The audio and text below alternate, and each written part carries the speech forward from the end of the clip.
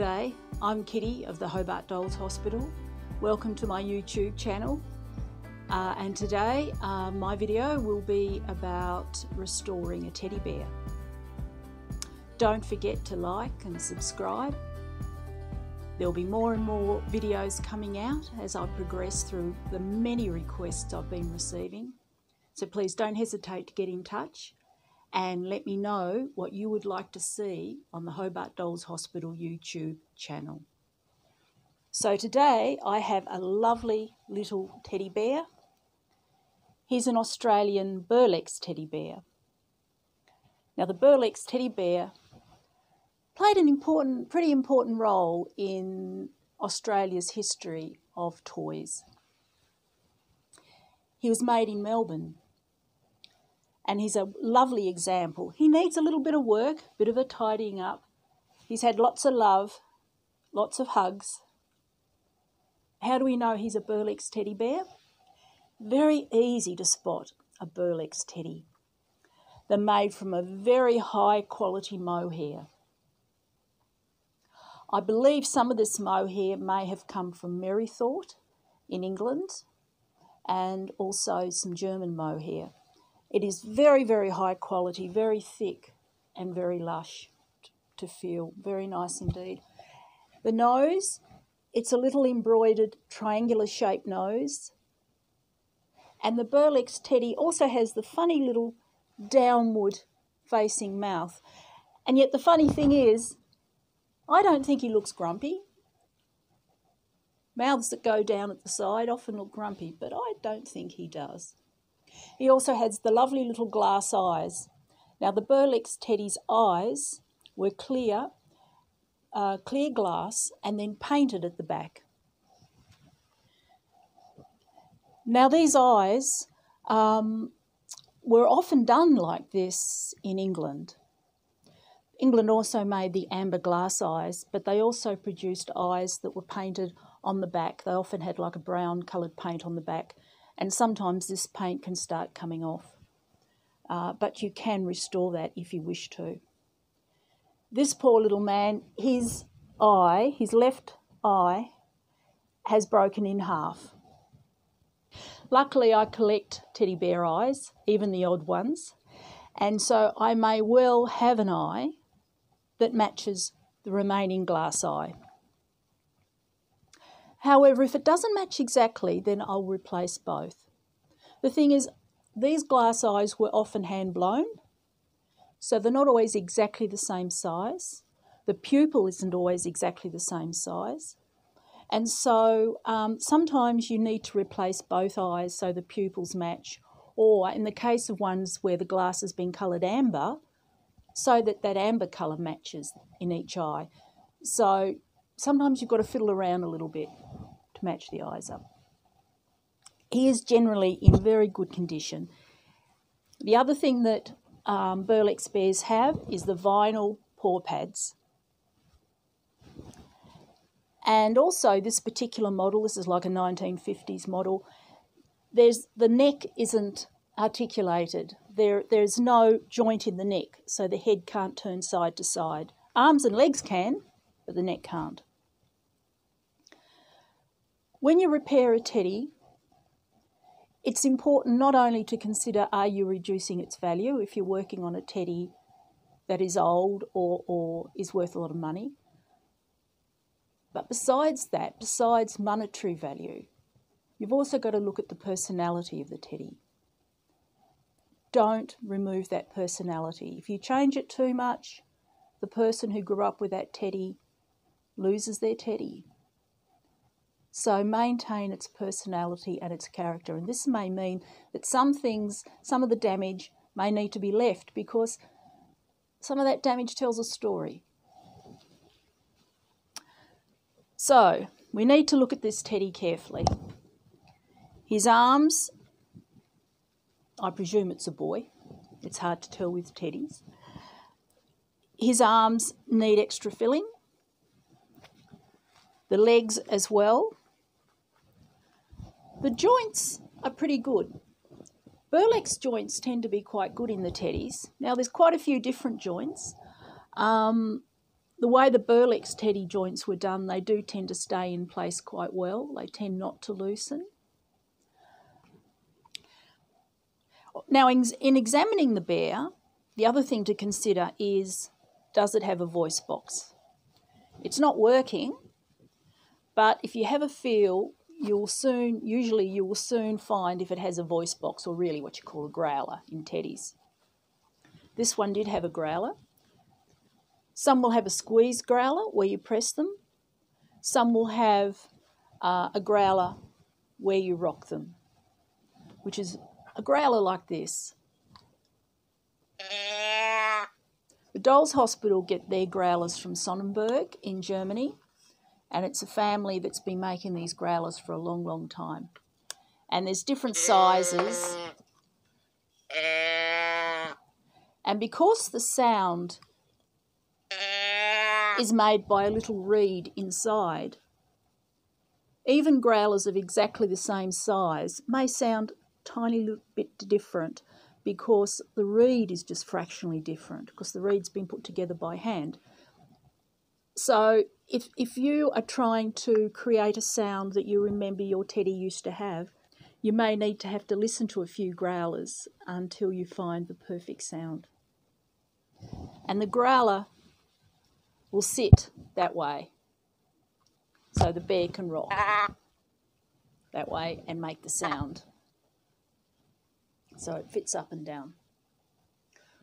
One of the commonest problems with the old growlers is that the old ones were often made of cardboard and it just falls apart. Some go rusty, a bit of moisture's got in there. Another problem is that pieces of the filling that's inside the teddy has gone inside the growler. So you may actually be able to resurrect the original growler if you give it a really good clean. Another problem that can happen is because some of the very old growlers have like a bellows inside, those bellows can perish. So what I need to do is open up Teddy and get the old growler out. Most torsos on teddy bears have their final stitching along the back, very occasionally at the front, but this one you can see is along the back. So I will open it, and I'll take my glasses off for this. Some work I see better without my glasses on, but then I'll pop them back on so I can see you again. Okay, so very, very carefully, because it's made from old fabric, you don't want to cause any holes that will then spread and become bigger and compromise the edge of the fabric where you want to stitch it back up. So open it very, very carefully. This teddy has what is called wood wool inside. Some people think it's straw, but it's not. It's like very fine wood shavings that looks like straw, but it's not straw. It does mean some teddies can be quite hard and solid because of this stuff that's packed in so tightly. When you open up Teddy, at the same time, check for any signs of infestation. Infestation normally occurs in teddies that are made out of leather, sheep's skin and so on. So I get it a lot in some of the leather koala bears and the sheepskin teddies that were made in Australia. If you do find that there's any sign of infestation, the best thing to do is quadruple bag Teddy first. The reason why I say 4 is you're going to put Teddy in the freezer and you do not want any moisture to get inside that bag, particularly if it is real leather. But even with these, you don't want any moisture to get in the bag. Then you put Teddy in the freezer for 4 weeks. And that will ensure that not only does any infestation die off, but also if there's any eggs in there, those eggs will die off as well. They won't survive the cold. So Teddy's made out of leather, have a look. Sometimes you'll see little tiny holes, or they might be getting bald patches, or you might actually see the dirt or the poo from the insects that are infesting the teddy. So it can be quite easy to spot. So I've almost opened Teddy enough. Take my glasses off again. And I'm now going to have a look at this growler. So I pull out some of the wood wool. This can get a little bit messy. If it's a very old teddy, this filling might be very dusty. And if that happens, I suggest wearing a mask, because you don't know, particularly in the really old ones, what's in that dust. And here is the old growler. Usually the bigger the growler, the lower pitch the sound. The other thing too is you can pull it apart and get the little reed out and blow through the reed, and that'll give you an idea of the type of sound that Teddy would have originally made as well. So we've pulled out some of this wood wool. I'm going to go for the small one.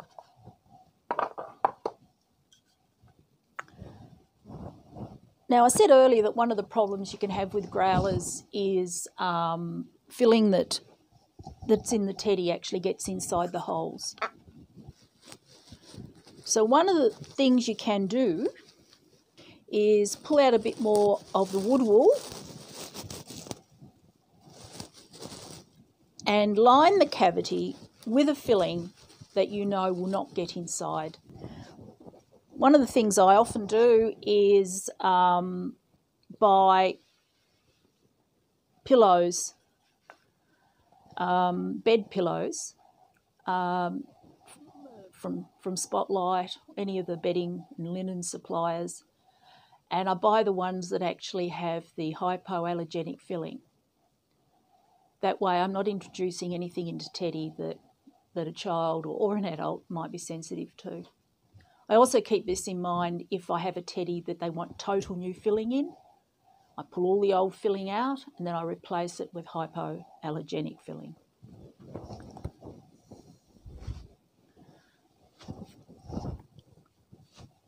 So I line the cavity.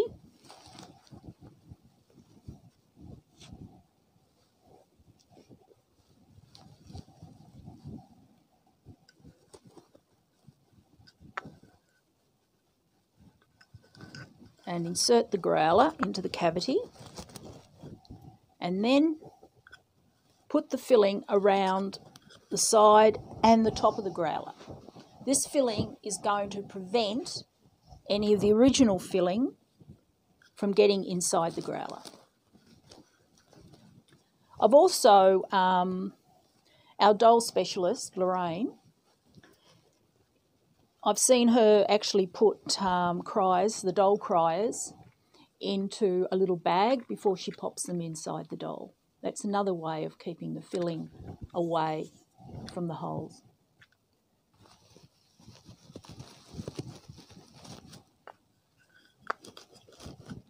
And then as you stitch up Teddy,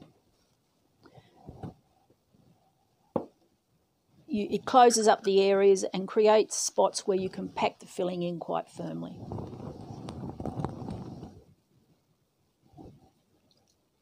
Make a really good knot, because this sort of fabric, small knots can easily pull through. You want to make sure that it's anchored well. I often find when stitching up these types of seams is start from the more obvious spot and finish at the less obvious spot, so that when you do that final knot, it's not as obvious. Also, sometimes with really old teddies, with the way the fabric stretches, it can be very hard to get that area that's been brought together exactly even. It's far better to have a little bit that's not quite right at the bottom than somewhere else further to the top.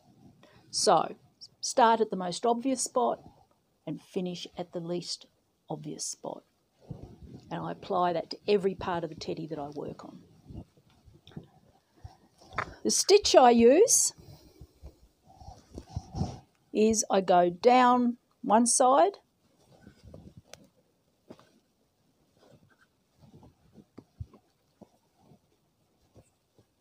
come across to the other side, exactly opposite where the stitches come up on there, come across, go in and come up. And when you do this and bring it in nice and tight, you find the stitching becomes virtually invisible. Some of the old cotton is still there, so I'm going to get that out of the way. If the fabric is very fragile and you find it's fraying as you stitch, use a fine needle. It damages the fabric less as you do this. Another alternative is to actually stitch fabric along the edge of the fraying fabric first. So put the fabric underneath, some additional fabric, stitch it into place to reinforce it. Sometimes when you're pulling it in tight, when you're using a double thread, you might need to separate the thread, pull a little bit on each thread, and that'll pull it in tight. Now there's a little bit of space in there still, so I'll use my well-used, trusty artery forceps. You've got to put it in fairly tight because, like I said earlier, the wood wool is very, very hard, and you don't want, and this is very, very soft. So you don't want too big a difference between the hard spots and the soft spots. So you've really got to pack this stuff in very well in order to give his body that sort of balanced feel. But while doing this, keep in mind that some areas of the fabric could be quite fragile, could easily tear. So you're all the time checking the original seams and any other spots just to make sure that you're not creating damage by packing Teddy too tightly.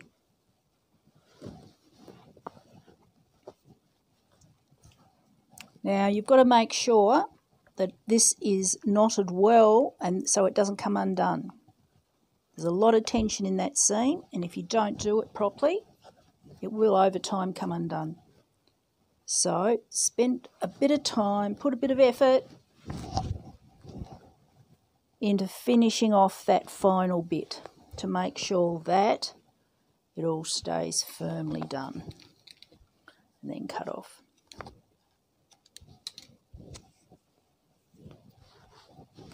So his back is now done,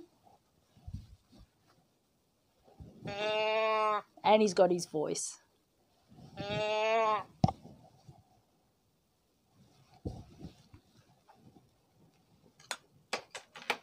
Now his arm, exterior-wise, it is in lovely condition, but it needs more filling. So I'm going to go back here and look for a seam.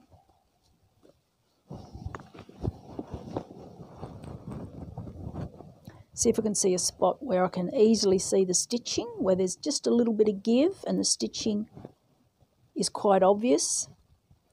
So I can get at it, and with my trusty stitch unpicker, very carefully cut that first stitch. Can be hard to do that very first one. Once you've done it, everything else just is so much easier. And only make the hole just big enough to squeeze some filling in. I will have to show you on another video how to repair the joints on the teddies. This one's joints are too good a condition to pull apart. They are fine as they are, the old Berlex teddy bear joints. Another common problem I have is some of the beautiful, well-made teddies that have a weakness, and the weakness being plastic joints. Beautiful teddies. The trouble with the plastic joints is they can crack, break. So I think that might be just about enough. I've only just made a hole just big enough. I won't use that bit, I'll use some more out of my pillow that I purchased.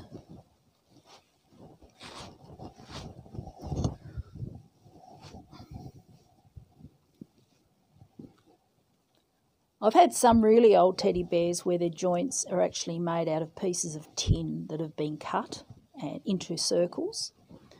The trouble with, if you imagine this was a piece of tin that's been cut around, some of the edges can be very sharp and they'll gradually work their way through the fabric of the teddy bear. And also if they're made out of a metal that rusts easily, sometimes they start rusting. So that's another thing to check when you're restoring an old teddy.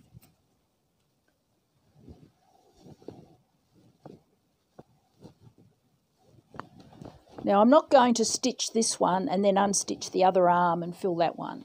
Leave them both unstitched so that you can have a feel of them as you're filling them, the other arm. You can feel them and make sure they both match.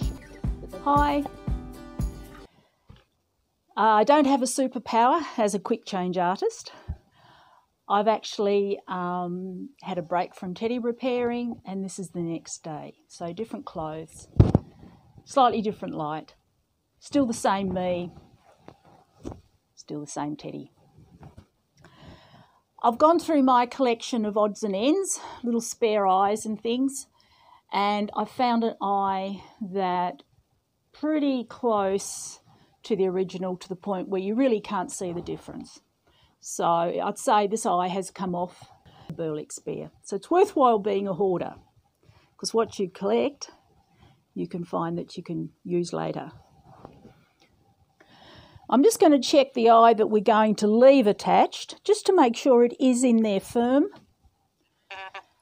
And I'm actually going to use the German method of attaching the eye. The Germans, in their toy production, I think in many ways were ahead of their times when it comes to safety. They really made sure that those eyes were not going to come off. Because it's an old eye, I don't want to bend or muck around with that wire too much, because the more you bend it, the weaker it gets. So fiddle around with that wire the least amount as possible, or you're going to end up snapping the wire off.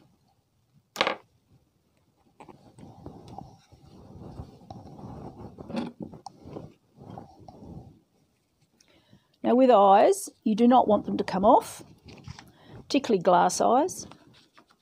They can be quite a hazard. So I recommend having your cotton that you use. I use a very, very strong embroidery cotton. It takes a lot to break that. But even so, I'm going to double it. Make sure we get all the knots out. It's not going to go through if it's got a knot in it.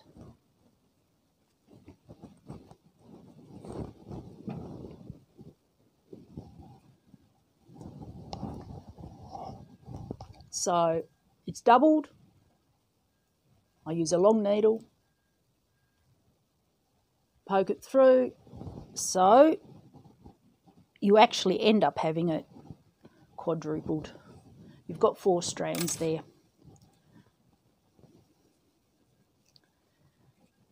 So a seam there and a seam there, poke it in around the seam towards the base of the neck, not right in the seam, or it might actually pull through the stitching at some point, and you don't want that to happen. And then have a fiddle until you get the needle through that spot where the eye is going to go.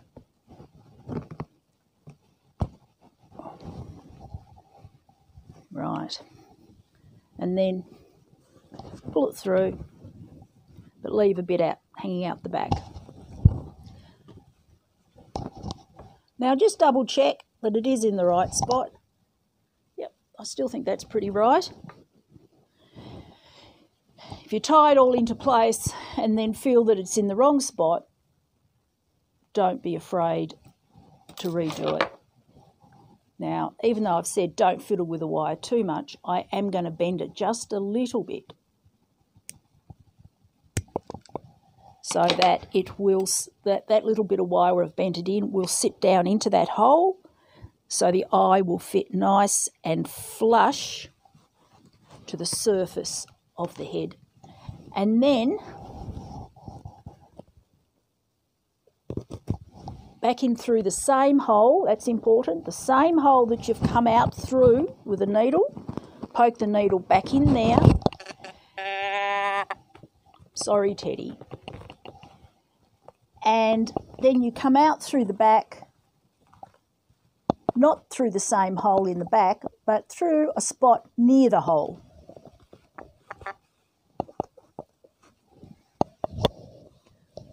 Pull the eye into place. Double check that it is looking even, and it is. Now you can change a lot of the personality of a teddy by how tight you pull the eyes in. The tighter the eyes, the more shapely the face, and you can end up with different expressions. So as we're leaving the original eye in there, we're just going to make sure that we bring that eye in the same tension as the existing eye. Cut off the cotton and then tie it into place.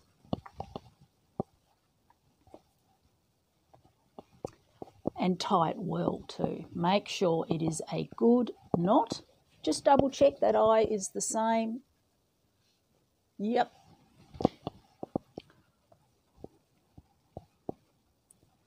A nice strong knot.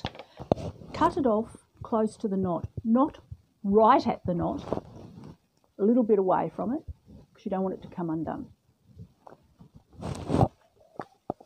So Teddy is looking better and better. Very good. Now we need to look at his nose. I've got 3 types of black here. Again, another excuse to hoard. Old cottons and vintage cottons and antique cottons are good to have because they've got that old look. With some teddies, if they've been really well loved over the years, you don't want to give it a nose that looks like a new nose because it's going to stand out like a sore thumb. You want to use a cotton that reflects the age and the history of the teddy. That way you're not taking away its personality. So I am going to use this one. This is a fairly old cotton. It's not quite as black as what it used to be. I will now just trim any loose bits that are sticking up, that as I embroider, I don't want all those little bits coming out. Now is the time, if you want to put some extra stuffing in there, do it. But I'd recommend opening Teddy at either the neck or the back of the head in order to access that area, and then using a long pair of forceps to force the filling into place. But I'm going to leave that face as it is. I think his face is gorgeous. Doesn't need changing. So I have this cotton that I've chosen. And another thing I've found too is the more fragile a fabric, the thinner the needle you should use. If the fabric is quite fragile and it's fraying and there's little holes in it, if you use a big thick needle, you cause further damage and further fraying. This fabric is in very good condition, but I'm still going for a reasonably thin needle for this sort of job. Sometimes in the past I have been tempted to do a nose with a double thread, You think, yeah, that's right, it's thick. You fill the nose in quickly. However, when you use a double thread, it can be very difficult to have the same tension on each thread. So as you pull it into place, you may find that one of the threads loop up a little bit. It doesn't quite fit as firmly or sit as firmly as its other thread. So I suggest using one thread at a time rather than a double. In fact, it's far better, I think, far better finish if you use a single thick thread rather than a double thinner thread. Hope that makes sense. Some noses, it's easy to tie a knot in your thread and hide the knot. I'll take my glasses off again so I can see. But what I'm going to do is double stitch back until I anchor the thread into place.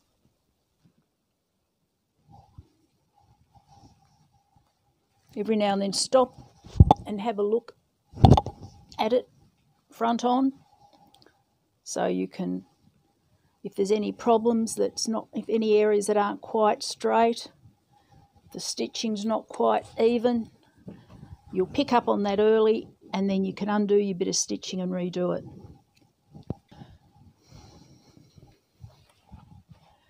Okay, so now for some final finishing. These are vinyl pads.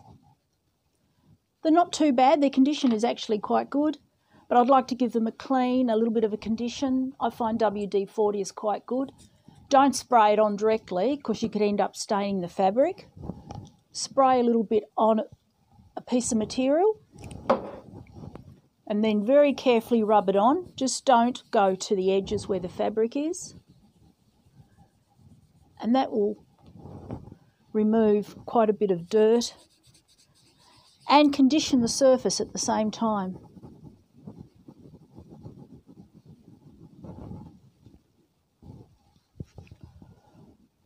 The next thing I like to do is give them a little bit of a brush.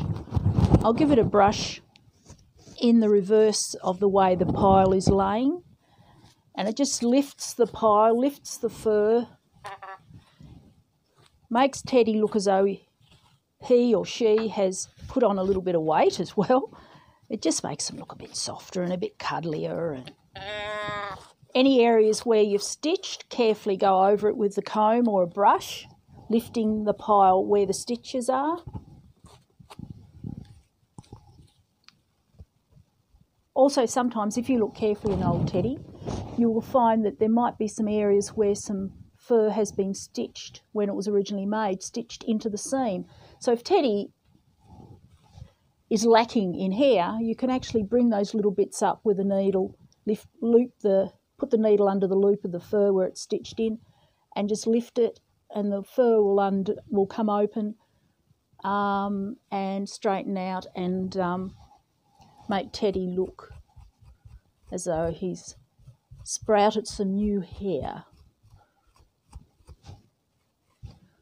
So I think Teddy is looking lovely, but Teddy is missing one final touch.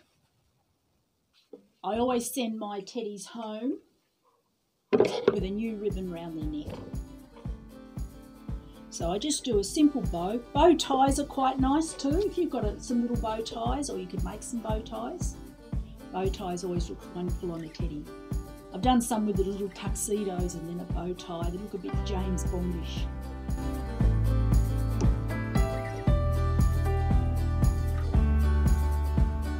I think that finishes off Teddy beautifully. Teddy will be ready to go home now. New nose, new eyes, or new eye, so he has matching eyes. Clean paws, a nice brush. He's put on weight. I blame it on the Hobart Dolls Hospital food. All my patients tend to put on weight here.